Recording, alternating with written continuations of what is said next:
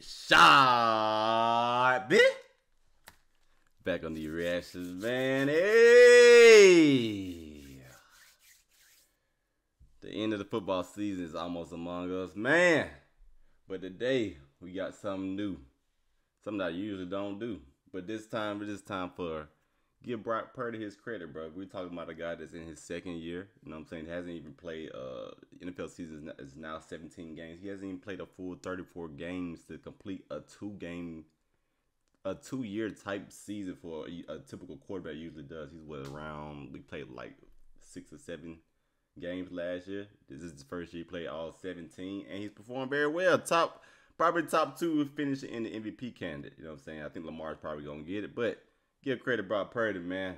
Hey, I know a lot of y'all be thinking I'm a hater, but I'm really not. I really don't give a shit about what the 49ers do. You know what I'm saying? I'm all about the Eagles and the NFC East. Be for real. But our early predictions for the Super Bowl, as of right now, I wouldn't, like I said in my previous video, I wouldn't bet a penny on this game. You know what I'm saying? 49ers seem like they got that magic type shit going right now. And then on the other side, you have Patrick Mahomes. So where do you really go? You know what I'm saying? As of right now, on today's Tuesday, on a Tuesday, right now, I would go with Patrick Mahomes. But when Sunday get here, and everything is on the line, I'm start leaning towards 49ers and Purdy. But that's 3, 4, 5 days from now. We're not gonna worry about that. But right now, we want to see this This video is called "From Irrelevant to Super Bowl: The Brock Purdy Story." This video is I think it's kind of old. This shit got dropped, I think, 9 months ago. So it was like last year when they was making their run and shit before we ended that shit there. But hey, they was injured. They went at 100%. Hey, they came back and did it again next year. So shout out to them. But we're going to go ahead and check this out, see what it's about. If y'all do know, I'm in a different room now. So might be a little echo and shit. Till I figure all this stuff out. Because my boys is saying it's really projected in this room right here. But we're going to check it out, man. From Irrelevant to Super Bowl story. The Brock Purdy story, man. I wanted to check this out last year, but hey, what better time than before the Super Bowl? It's not a good draft for quarterbacks, it sounds like. It's a whole class, man. Let me make sure the volume right, because this is not the typical highlights, because this is kind of throwing me off. I ain't did one of these type videos. This is like my random reaction Wednesday type shit. So this might be a little different. Y'all got to forgive me. This audio is off. That sound like that's too loud. But the NFL clearly thought very little of this draft class. All right, let's go. Every so often, there's that surefire guy who like you think can't miss. I don't think there's any can't miss guys. Who knows if someone? Let me know if y'all want to see. I'm gonna do it because Super Bowl ain't till Sunday. I know ain't anybody gonna be really studying the video after that. Let me know if y'all want to see. Y'all know I'm an Eagles fan and shit. Let me know if y'all want to see that Jalen versus Purdy back and forth when they had in college. I can drop that too. Y'all let me know something. Because I ain't seen that yet either. I don't watch a lot of college ball. Besides all of them in Alabama.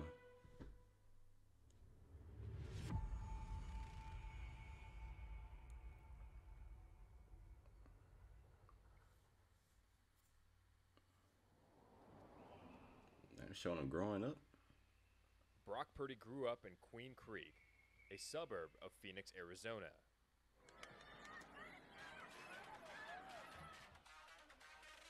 Purdy's going to keep it working that right side once again. Dives for the goal line. Touchdown. That look like Wednesday against the Niners. Oh, I said Wednesday. Last week against the Niners. What am I on? That look like last week against the Lions when he damn near ran Devo over. Getting out the pocket still. Touchdown, Pumas. Purdy looking for somebody. Has his receiver. Touchdown, Perry. He spent his high school days at Perry High School, where he put up a 27-13 record. His senior season, he was named Arizona's Gatorade Player of the Year. He was a 3-star prospect and committed to Iowa State University. 3 stars now. Don't let that slip by. 3-star prospect right there. I gotta see what Brady prospect was. I don't even know that shit. Imagine Purdy going to be one of the greats, but like, let's just say he go to let's just say 5 Pro Bowls. Let's just say, just keep it small, 5 Pro Bowls. But we're talking about the guy that was the last pick of the draft. Damn near undrafted. I think who last person would do it, like Tony Romo or some shit. I don't really know. I don't want y'all to come and say, oh, it was this person. I know Tony Romo was undrafted. He had a hell of a career too. I know y'all talking about, oh, he Romo shit and all that bullshit, but he was undrafted at the end of the day. But last pick of the draft, bro, for him to even make one Pro Bowl is one thing. To make like 5 or more, that'd be crazy, dog. I can't lie. Oddly enough, Purdy started as a third-string quarterback in his first season at Iowa State. Third string is crazy. That man, I'll never get no credit. Tough.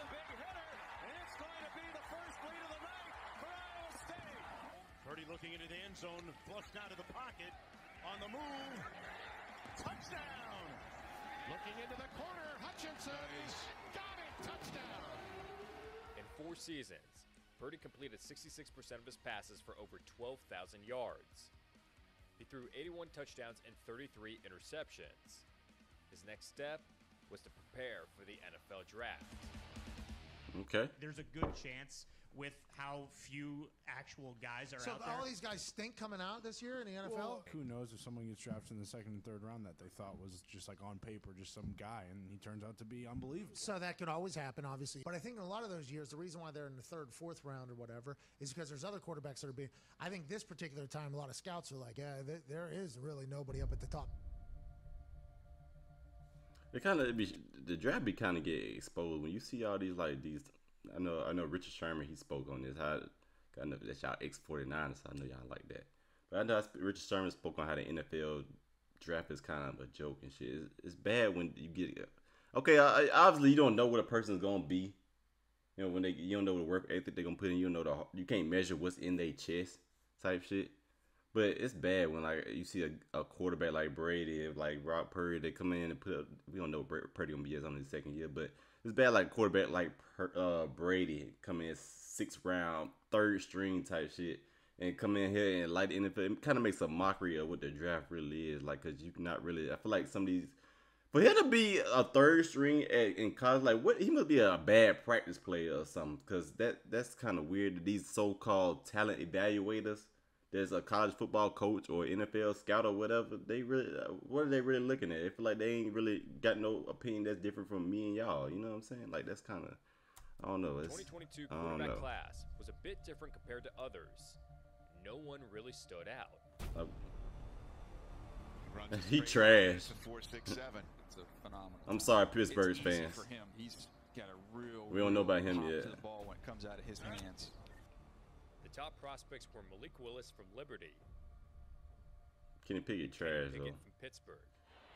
No. And the pressure forces him to roll out. Now he wants to throw to the end zone. Touchdown. But even then, not many teams were sold. That was evident in the 2022 NFL Draft. Kenny, what's up? We're about to make you a Pittsburgh Steeler, brother. Congratulations to you and your family. Whose decision was that? Pickett was the first quarterback taken, selected at number 20 by the Steelers. This was the latest the first quarterback was taken off the board since 1997. Damn! For real? What he's like? What he's number? What he said? 20? Damn! Pickett was the first quarterback taken, selected at Yeah, number 20 you tell by ain't no the franchise Steelers. guys was in this draft. This was the latest the first quarterback was taken off the board. At least in the since first 6 rounds. 1997. That's crazy. It got worse with Malik Willis, who was projected to be taken at earliest 2nd overall by some. He ended up falling to the 3rd round to the Titans.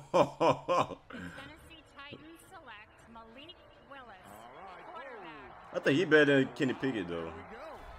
Kenny Pickett is trash, bro. A few picks before Willis, Desmond Ridder was drafted to the Falcons. He is ass, my nigga. I'm not trying to go in on those Falcons teams right now. But bruh, we're gonna give these guys time. We're gonna give them some time. We're gonna give them some time. But I think his final ratio for the year was like 10 touchdowns. Like,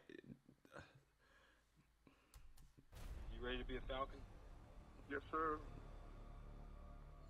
Round after he ain't round, changed no lives over there. quarterbacks That's all were I'm taken, saying. But Purdy never heard his name called until the very last pick. Final pick of the 2022 NFL Draft. So the 47th, Mr. One last time, I'm sorry for keep pausing, but I tell you what, you put Pickett in and then Malik Willis, maybe Malik Willis, but you put Pickett in Desmond Ridder in that Kyle Shanahan offense, they not doing what Purdy doing. A lot of people give discredit Purdy because they call Kyle Shanahan offense. I do believe, in my opinion, it does help him a lot. You know what I'm saying? But we haven't seen Jimmy G look like that, Trey Lance look like that in the offense, so you got to give Purdy credit for that. But them two quarterback right there, they ain't doing it for me. Kenny Pickett and Desmond Ridder, they ain't doing it for me, man. The San Francisco 49ers Let's go, man. Brock Purdy, a quarterback from Iowa State.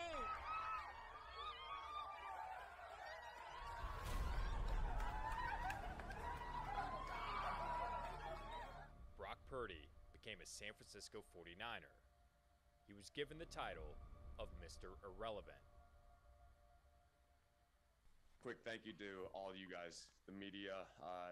Since I got here, you guys have been awesome. And Faithful, thank you very much for everything. It's been crazy, man. Just all the comebacks at Levi's, comebacks on the road. I love you guys. So, see ya.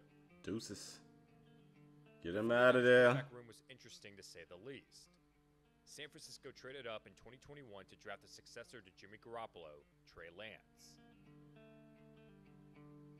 The plan was for Garoppolo to play in 2021, then trade him and let Lance take over in 2022. No deal could be made to move Garoppolo, so they kept him as a second-string quarterback behind Lance in 2022. I remember that. While all this was going on, Purdy battled and secured his spot as the third string.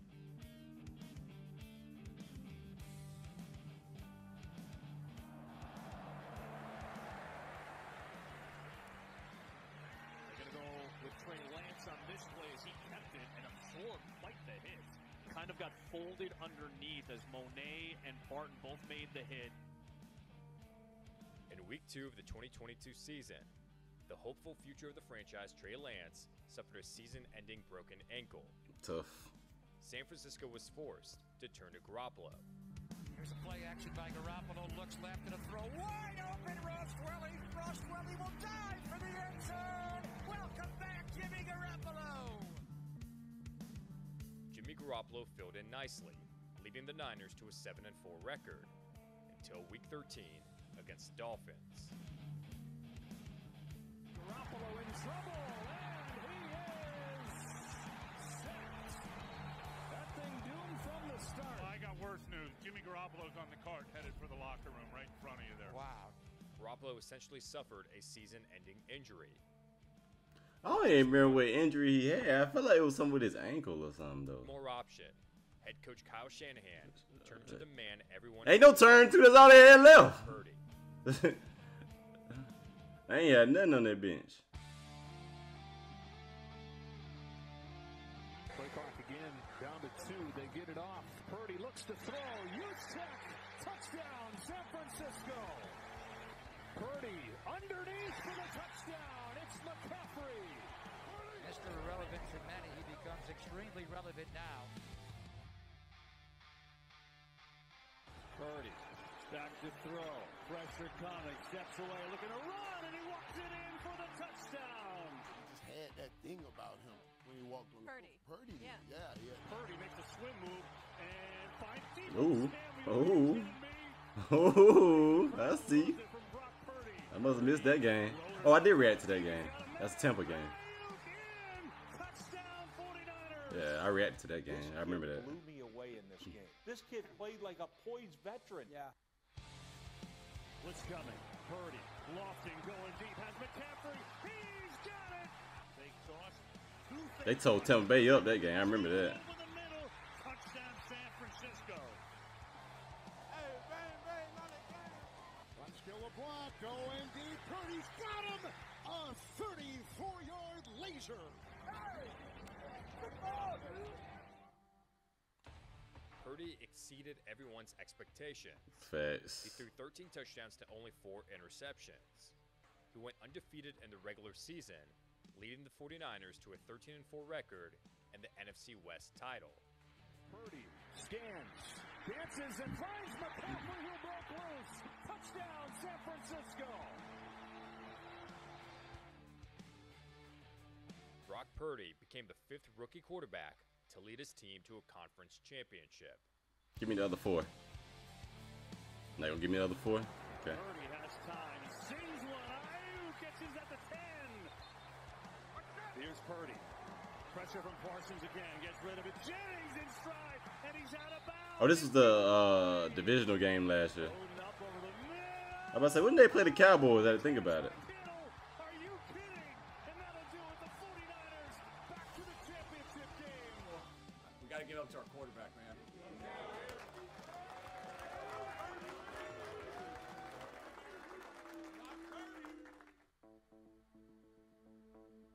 Hey, man, it's real simple. How do you want to be remembered? One more workout. All you got to do is one. One more workout. One, all you got, bro? Come on, bro. That's all we got. In the NFC Championship, with just one game left before the Super Bowl, everything you can imagine that could go wrong happened to the 49ers. On a fake pressure coming. Purdy. Jack. This ball is clearly hit. That is an open hand. That is a fumble, Kevin. Purdy got hit on the Hassan Reddick fumble. That hurt you there? This was weak. Okay, what is it? Wait, what happened to Purdy? Why Purdy out? Bro, you never see, dog. This is probably like my first time. I don't think I ever seen like they usually, cause I don't know how true. I don't know if they be bullshitting or whatever. Cause I know, man, come on. But like, you never see usually when that kind of the offense they got to know. But you usually hear defenses they be talking about defense of a team. If your team quarterback went down, you usually hear defense. Oh, I didn't even know the quarterback went down. Type shit. Now all of a sudden, then you hear Fred Warner over here. Where's Purdy at? If you look at like a lot of like team interviews after like say a backup quarterback went in, they be like, "Oh yeah, he did a good job. I didn't even know he went in." Just look at every team history, bro. All 32 of them motherfuckers. They all be like, "Oh, I didn't even know he went down." Until you know what I'm saying, I looked up and like, "Oh yeah, there he's in there." You know what I'm saying? I even heard offenses do that. Like, "Oh, I didn't know he was in there until." Like, how do you not know when your quarterback is out the game? I don't know. Maybe it's just me. You know what I'm saying? But I hear this from a lot of teams. Like, usually when the backup quarterback go in, they'll be like, "Oh, I didn't even know he went to the game to this point in the game." Man, usually fans gonna know immediately, but during the game, I feel like, how do you not know that? But I don't know, bro. But if you're a real football fan, you know I'm not just talking out my ass right now. If you look at all your team interviews when the backup goes in, usually the players on the team that what am I trying to say? On a team that loses their quarterback, the defense or offense, well, they don't notice the backup quarterback went in. In his case, he's a third backup. But they knows that shit right away. Who's going to get it? He just dropped it. I mean, that was a good snap. The Eagles have it. Sanders gets it left side. Big room and a touchdown for Sanders. By the way, I don't think Kyle Shanahan get enough blame for blocking Hassan Reddick with y'all second string tight end. I feel like y'all be like, well, y'all injured our quarterback. Yeah, I think y'all need to start placing all that blame that you have on Kyle Shanahan. Because Eagles ain't got to do. We're going to take our W.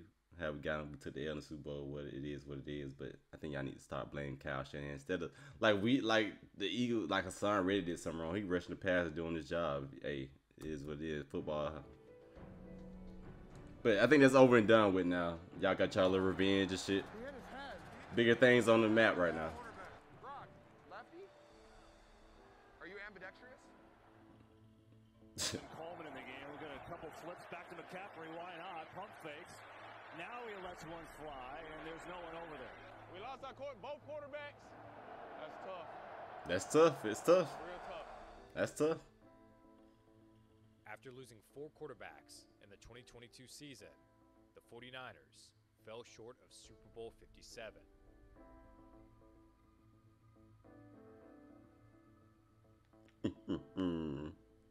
That's tough, though.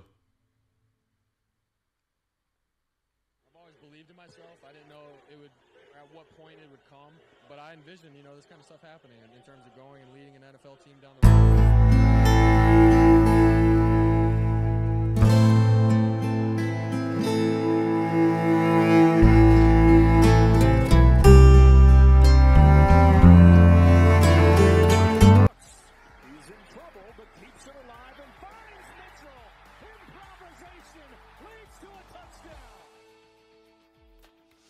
did so many great things this year, and we understand what it looks like and what it takes to go and to get on the streak and get hot and to win big games. He's awesome and confident in the huddle. The best part is he shows up every single day. He's humble, and all he wants to do is get better. I knew he was selfless. I knew he had high character, and he wants to be great, and it shows every day in practice. I love the game. I love competing. I love making a big play and having the crowd go crazy, and you want to win. You want to have all those other guys on the field celebrate with you for doing something good, you know? Tell me this guy doesn't look like he's in his 7th year in the league. Purdy, end zone throw. Oh, a fingertip catch. Great protection and wide open is Kittle, roaming free. I'm a competitor. I love to compete. I want to win at all costs. But at the end of the day, I know that I'm not defined by, the wins or losses as a person.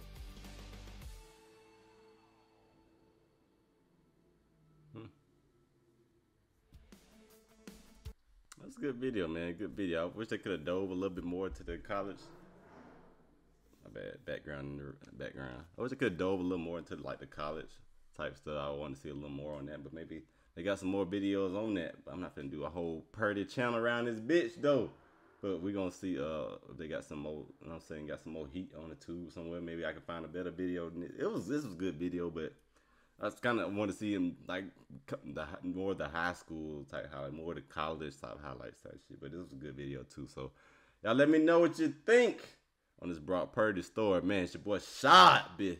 Shouts to the 49er fans. Good luck Sunday coming up, man. Tough task against the Chiefs. As you know, I already know we took the L, but y'all have a way better defense than we had last year. So I expect y'all to. They ain't been playing that hot these last against the Packers and the Lions, but hey, it's the big stage, last game of the season. I expect y'all defense to step up. Got Pro Bowls running. I think for the most part, running around Nick Bosa, Green. Well, I don't think Greenlaw made it, but Fred Warner. I think that corner. I think Davis Ward made so. And then I know that safety, he got injured. He probably would have been one. I think he tore the ACL or something. So y'all got some Pro Bowls back there. Better than how my defense have turned this year. It's very saddening to see. But I expect a good game. Good Super Bowl coming up this Sunday, man. So y'all let me know your comments on this Purdy story, man. We out here today, baby. Let's get it.